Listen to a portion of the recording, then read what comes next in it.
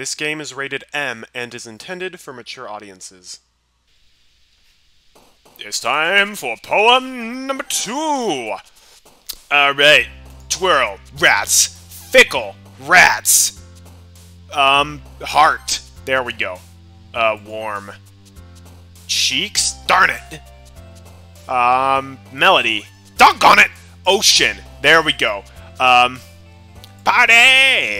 Laugh! Laugh! Determination. Wait, that's definitely Yuri. Be my Valentine. No, not you, Natsuki! I wanted Sayori to be my Valentine. Happiness.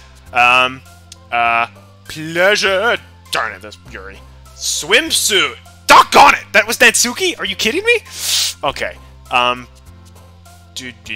Heartbeat. That was Natsuki too? No! Peaceful. There we go. Rain Cloud. I know that's her. Sunny. And, Flea? That's Yuri, apparently. Hop. Doggone it! I hope that was Sayori. I think I got more Sayori words than Natsuki words, but that was pretty close, actually. They both like the happy words. Yuri's the easiest one. Yuri likes the long words. Another day passes, and it's time for the club meeting already. I've gotten a little more comfortable here over the past couple of days. Entering the club room, the usual scene greets me. Hi, Artie! Yo, Sayori. Looks like you're in a good mood today. I'm just not used to you being in the club, that's all. I see. That's a pretty simple thing to get you in a good mood. But I guess it's always the simple things with you anyway. Speaking of which, I'm kinda hungry. Will you come with me to buy a snack? No thanks. That's not like you at all. I have my reasons. Why don't we take a look at your purse, Sayori? I'm very interested in the design on the outside. Why that? All of a sudden? Oh, no reason, really. I just wanted to look at it. Sayori nervously retrieves her coin purse. She fumbles with the latch and gets it open. Then she turns it upside down and lets its contents spill onto the desk. Only 2 small coins fall out. I knew it. I can see right through you, Sayori. That's not fair! How did you even know?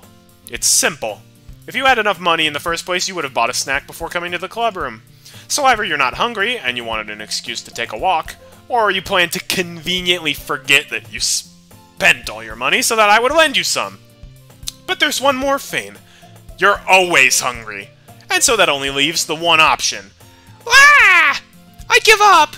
Don't make me feel guilty! If you feel guilty, that means you deserve to feel guilty. Wow! That's a rough one. Yuri is hilariously laughing at all of this abuse that's happening. Yuri suddenly giggles. No, that's the wrong person. That was me. I didn't notice that she was listening in. Her face is in her book, as always. I wasn't listening or anything. It was just something in my book. Yuri, you're reading a horror story. How is that funny? Oh, I just find it hilarious when the jerk character gets killed off. Yuri! Tell Artie to let me borrow some money. Don't get me involved like that, Sayori. Besides, you should only buy what you can responsibly afford. Yuri's speaking good sense right now. And frankly, after pulling a mischievous little stunt like that, your suffering is fair enough retribution. Well, oh. She didn't do anything that bad. She was just trying to mooch off of me. That's not that bad. Did I just... I didn't mean that. I got too absorbed in my book. Ha ha ha! I really like it when you speak your mind, Yuri. It doesn't happen much, but it's a fun side of you. There's no way you can think that. You were right, though. I did something bad, and now I have to accept the revolution! Retribution. That! Still coming from you, Sayori. I guess there's a little devil inside all of us, isn't there? Don't let her fool you. Sayori knows exactly what she's doing. After all, she told you guys she was bringing me to the club before she even told me. But you wouldn't have come if it weren't for the cupcakes. Very true. Free food is what gets people to come. So I had to trick Natsuki into making them. Come on, give me more credit than that, Sayori. Out of nowhere, something smacks Sayori in the face and tumbles onto the desk. Pwap! Kya! Ow! What was... Huh? A cookie! Sure enough, it's a giant cookie wrapped in plastic. What, do they make cookies wrapped in plastic? Sayori glances around. Is this a miracle? It's because I paid my restitution! Retribution. Actually, that one almost worked. I was just gonna give it to you, but then I heard you blab about the cupcakes. It was totally worth seeing your reaction, though. Natsuki! That's so nice of you! I'm so happy! Sayori hugs the cookie. Jeez, just eat it already. Sayori rapidly tears open the wrapper and takes a big bite like a feral animal. I mean, I didn't say that. So good. Sayori suddenly clasps her hands over her mouth. I don't know how you'd clasp your mouth over your hands. I bit my tongue! You're going through a lot just to get one cookie. Natsuki takes a bite of her own cookie. Yours looks really good too, Natsuki. Can I try it? Jeez! Beggars can't be choosers. But yours is chocolate. Yeah, why do you think I gave you that one? Fine. Still, I'm really happy you shared this one with me. Sayori gets out of her seat and goes behind Natsuki, then wraps her arms around her. Aw, that's cute. Ah, jeez! I get it. Cookie still in hand, Natsuki reaches up to nudge Sayori off of her. Sayori suddenly leans down and takes a bite out of Natsuki's cookie. Sayori, that was uncalled for. You never steal other people's food. Hey! Did you seriously just do that? Mouthful, Sayori trots away to safety. I can read. Yuri and I laugh as well. Oh, that was so funny. Jeez, you're such a kid sometimes. Monica, can you tell Sayori... I love how she accused Sayori of being a kid and then basically told her mom. Eh? Natsuki glances around. Monica isn't in the clubroom. Ugh. Where's Monica anyway? Good question. Have any of you heard anything about her being late today? Not me. Yeah, I haven't either. That's a bit unusual. I hope she's okay. Of course she's okay. She probably just had something to do today. She's pretty popular after all. Ah! You don't think she has a... I wouldn't be surprised. She's probably more desirable than all of us combined. Definitely, Yuri. No shot. Monica's the most beautiful, athletic, smart, handsome, amazing person who's ever lived. Also, plus she knows karate. Also, that's just according to what the game says. I actually don't rank Monica very highly, but no, that's just me. Hey, Proxima! Happy Halloween! Or I guess it's past Halloween for you over there. Welcome, welcome. We're playing a different game. That's true. Way to just... Sayori, don't agree to that. You're best girl. Excuse me? Natsuki's the only one of self-respect. She's like, excuse me, she's not more desirable than I am. But she is. Suddenly, the door swings open. Sorry, I'm super sorry. Ah, there you are. I didn't mean to be late. I hope you guys weren't worried or anything. Sayori thought you died. Ah! Monica chose the club over her boyfriend after all! You're so strong-willed! But boyfriend? What on earth are you talking about? Monica quizzically glances at me. Ah, never mind that. What held you up, anyway? Ah! Well, my last period today was study hall. To be honest, I kind of just lost track of time. Ha ha ha. That makes no sense, though. You would have heard the bell ring, at least. I must not have heard it since I was practicing piano. Piano? I wasn't aware that you played music as well, Monica. I don't really. I just kind of started recently. I've always wanted to learn to play piano. That's so cool! You should play something for us, Monica. That's, Monica looks at me. Maybe once I get a little bit better, I will. Yay! That sounds cool. I'll also look forward to it. Is that so? In that case, I won't let you down, Artie. Monica smiles sweetly and shoves all the other girls out of frame with her waist. I didn't mean any pressure or anything like that. Haha, don't worry. I've been practicing a whole lot recently, and I'd really love the chance to share once I'm ready. I see. In that case, best of luck. Thanks. So I didn't miss anything, did I? Not really.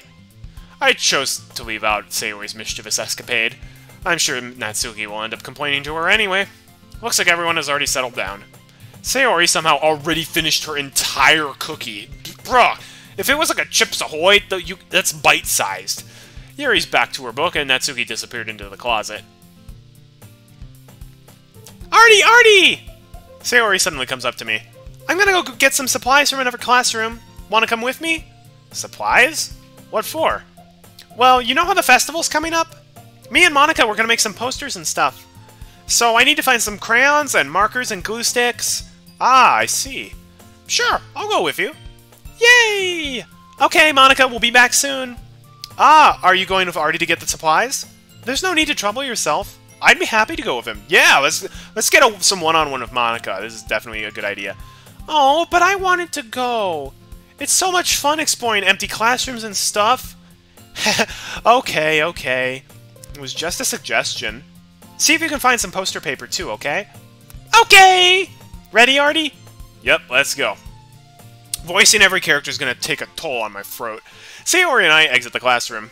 I follow behind Sayori as she hums and skips around the hallway. Honestly, feels like I'm taking a kid to the mall or something.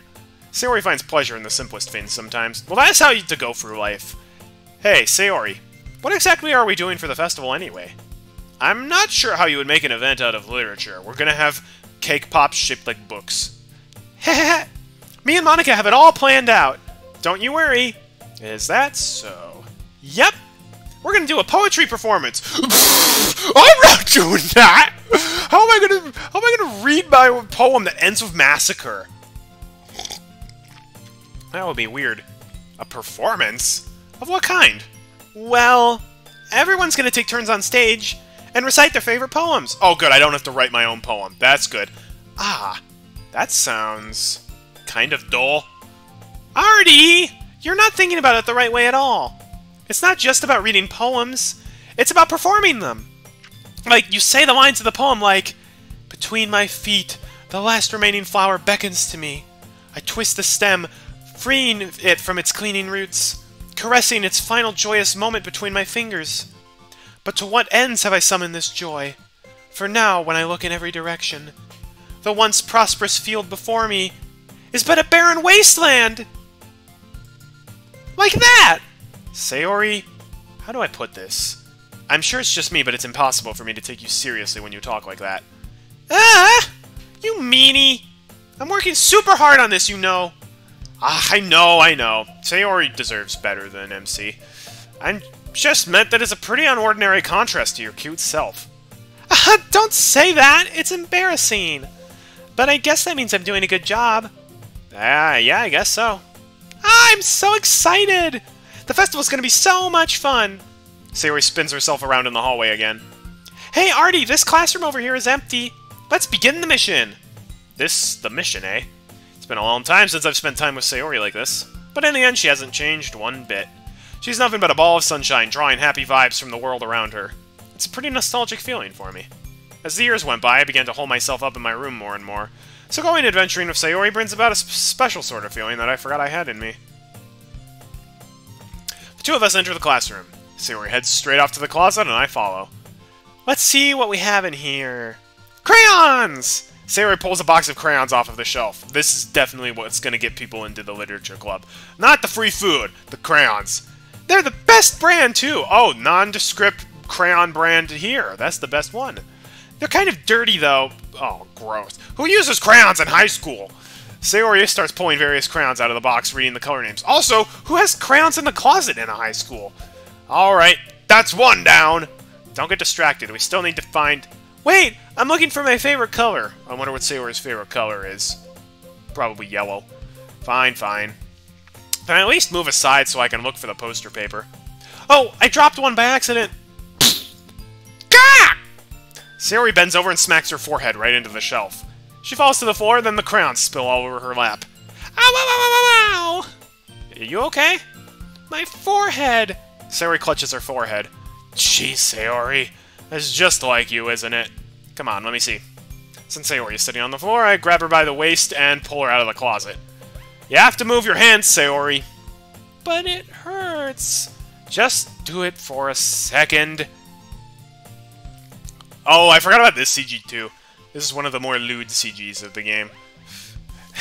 Oh, well, thanks, Jay. I appreciate it. I'm gonna try my best to finish it tonight. And not only finish it, I want to do all the routes. I don't think it'll take too long.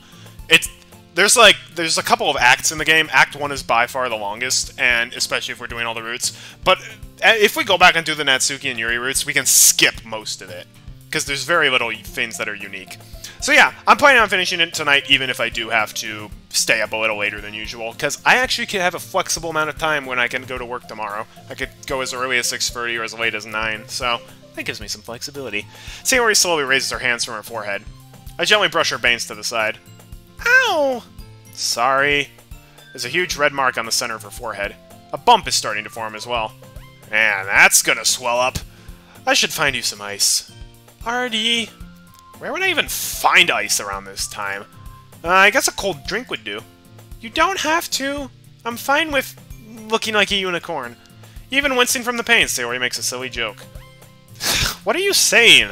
I'll be right back, okay? Also, Japanese schoolgirl skirts are not this short. Why does every visual novel have them that short? I guess they're slightly longer than the Clannad ones, but barely. Okay.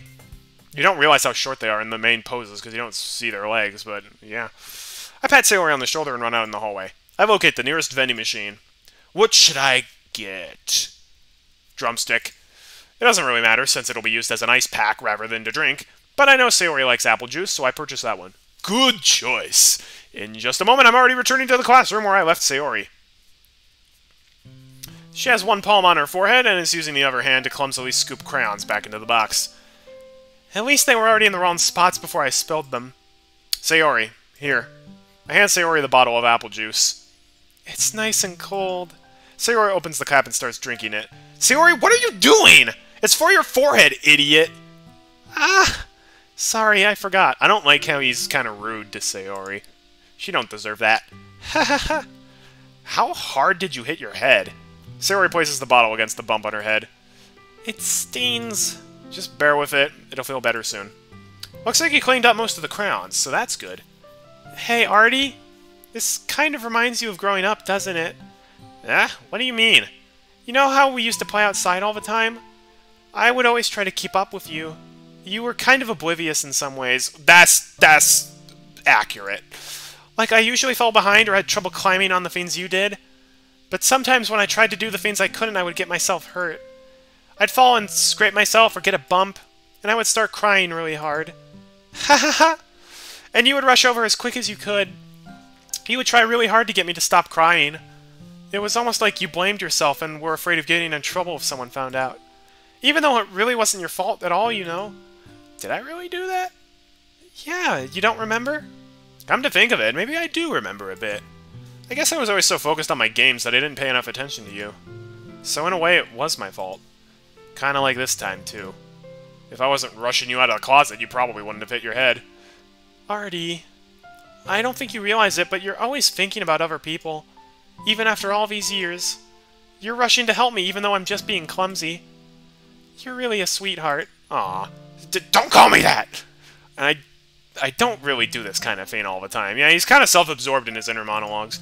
I guess when it comes to you, it just feels natural. Before I even know it, I'm treating you like that. I guess that's what happens when you've been friends for so long. Really? Maybe you're right. Artie, I'm so glad that nothing's changed between us. Do you think it'll be like this forever? Well, forever's an awful long time. Forever. If I'm honest to myself, there's no telling where we'll end up for college or after that. It's very true. So it wouldn't be fair for me to make any promises. But, well, I hope so. It's been this long already, right? I can't imagine you ever changing, so my hopes are up. I'm so happy. Sayori has a whimsical expression in her eyes. We remain silent for a moment. She's so silly and clumsy on the outside, but when I see her deep in thought like this, it makes me not want to disturb her. I guess we should go back. I don't want to worry Monica, you know? We don't want everyone to think that we're, like, making out in here. Good luck with that. She's gonna see your forehead either way. Not if I hide it under my bangs. Boom! We don't have to draw an extra sprite for that. Sayori hops to her feet. Ah! She clutches her forehead again. Don't stand up so fast after hurting yourself! Well, Well, I guess it's too late now. Anyway, let's go. How does Sayori get her eyes to do that? I follow Sayori out of the classroom. Sayori plays with her bangs to try to hide the bump without much success. In a moment, we make it back to the clubroom. Ah, you're back! Good timing, I was just about ready to start with sharing our poems. Sayori, your forehead. She's fine, don't worry about... I was playing with the crayons and smacked my forehead into the shelf! Well, way to have such a big smile on your face with that.